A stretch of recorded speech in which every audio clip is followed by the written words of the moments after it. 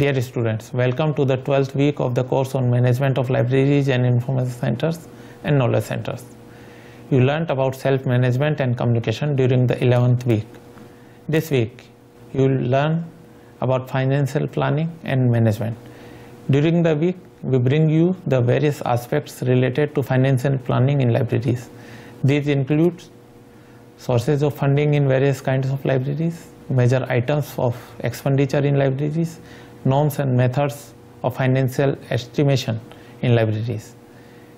Besides this, you will also learn about the concept of financial management, allocation of funds, budget of library and information center, preparation of library budget, accounting, auditing as part of second unit on financial management.